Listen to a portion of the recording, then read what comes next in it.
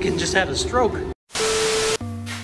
What's up guys, it's Casey from Casey's Customs, and today we're going to be putting power windows in Big Bertha. She is a 53 GMC, and I'll put some more footage so you can see the side of it, but it has stretched doors. This isn't a stock door, this is actually two doors welded together, so they're huge. Obviously there's no power window kit or anything like that that's going to work, so we're going to kind of have to make our own. So this will work for anybody that's building anything crazy, or if you just want to try and make your own instead of using like a universal kit. I did buy a universal kit for this originally, and it wasn't going to work at all. So it's just too thick, and it was just too everything really. So hopefully you can get a couple tips from this, but let's get going.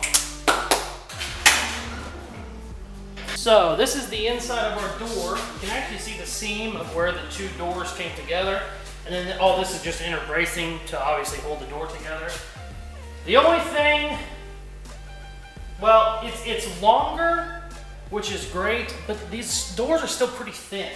There's only like 3 inches from this bar to the door, you know, to the actual sheet metal of the door. There's a couple things you could do. Obviously, you could cut these and move these if you wanted to. I don't want to do that at all. I like where they're at. It was tricky trying to find a fit enough, you know, window motor and all that stuff to fit in there. I ended up buying 3 of them. I got one from a Ford, I got one from a Chevy, and then I actually bought a universal one. And none of them were really working great. I didn't love how they were going in there. So I had a brain fart, and somebody said that I needed to start looking for hatch power windows, you know, like a hatch on like an SUV. Some of the SUVs now, they'll have a roll down rear window. The hatch motors, I guess, are real thin. Luckily, found one out of a Toyota that's going to work real nice. It's thin enough to get back in there. It's still going to take a ton of fabrication to mount it, but at least it's thin enough that it can get back there relatively easily. Here it is, and as you can tell, it's real thin. It's a very compact motor, which is nice, because like I said, a lot of the other ones I have are really thick. I don't care if it's wide this way, because I can always cut it down. These tracks are going to be perfect where they're at, but I've had to cut and make these longer, I've had to make these shorter, I've had to do a bunch of stuff with these. I think they're fine where they are. But I'm trying to go for something like that. That's the goal. But obviously, as you can tell, there's no mounting hardware, there's no mounting anything, because this isn't a Toyota, you know, Suburban or whatever, a Toyota SUV.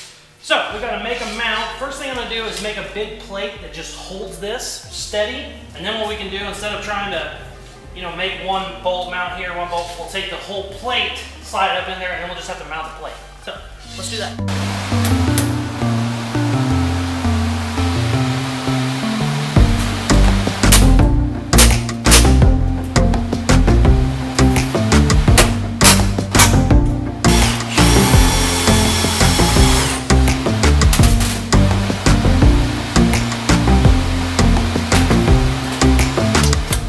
Go take a look.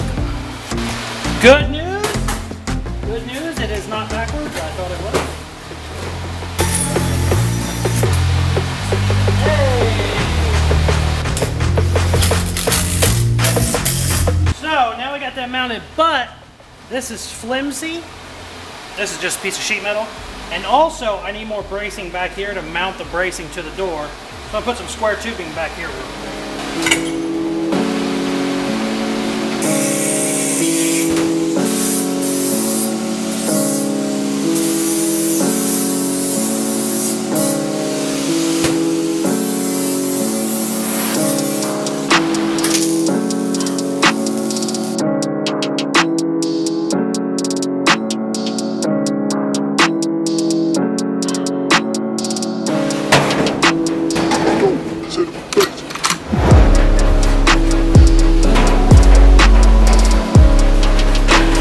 One eternity later.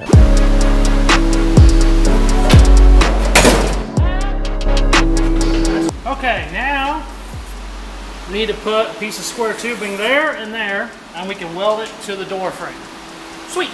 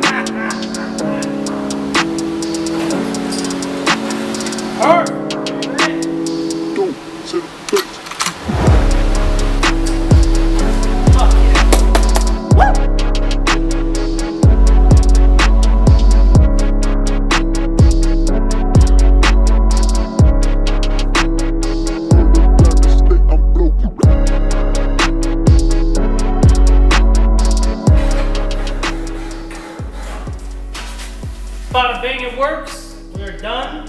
Super happy with how it came out. This, like I said before, this was the fourth setup I ended up using. It was a lot easier than trying to make a universal kit, like a Speedway universal kit work. It actually ended up going in a lot easier than I thought it was going to. Now all I have to do is just start all over and do the other side, but the second side is always easier than the first side because the first side you're kind of figuring stuff out. Also, I welded these in. I don't know if you could tell on video, but since the actual tracks and stuff bolt into this plate, it's still adjustable just in case anything's off a little bit. But thank you guys very much for watching. Please like, share, subscribe, all that good stuff they tell you at the end of videos, and check out some more of my other videos. Peace.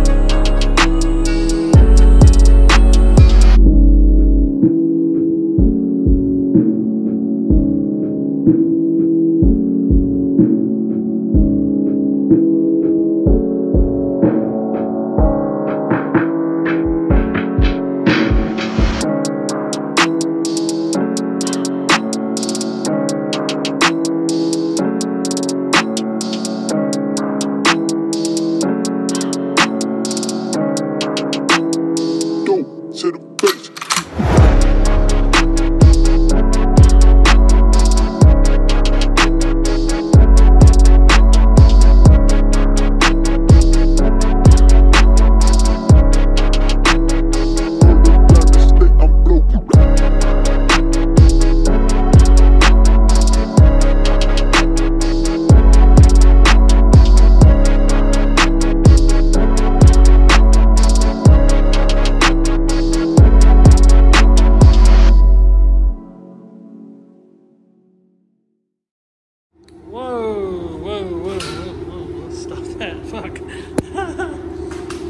The old gimbal fucking just had a stroke.